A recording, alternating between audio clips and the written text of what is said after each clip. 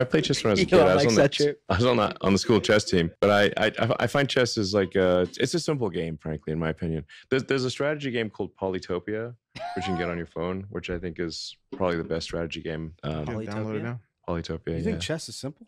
Yeah. Well, I mean, simple game. okay. How about but playing Connect 4? Sorry. Oh, Connect 4 is a real Connect game. 4 is simple too. Very simple. Well, Very simple. But chess To is who, come though? on now. No, chess. I mean, you only have 64 squares. There's no fog of war. There's no tech tree. You know? Okay, but he already But So tweeted you start this. adding fog of war, tech tree. Have like 400 squares. You know, a very wide range of units where you can build any unit. You know, wide range. It's then the degrees of freedom are just so much greater than chess. So you're raw as fuck in chess, right? well, are you undefeated in chess is the real question. I was pretty good at chess as a kid. Have you been beat? Yeah, I did. It's not like I won every game.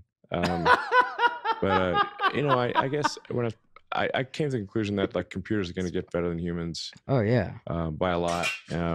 That's when it gets boring, huh? Yeah, I mean, I didn't want to spend like a massive amount of effort just understanding a zillion sort of knight bishop combinations For with sure. 2 pawns and game bullshit. Yeah, of course. Um, Was there- Okay. I'm curious now. Yo, you got a great laugh. I am curious now. Yeah, like, best laugh, bro. You got a do great you, laugh. Is it this? Battle? yeah, it's great. Okay, yeah, I am gonna cringe at that just a little bit. For a couple of reasons. Let me change the scene, by the way, back to the game. Yeah, I mean, I guess what I would cringe at is pretty simple.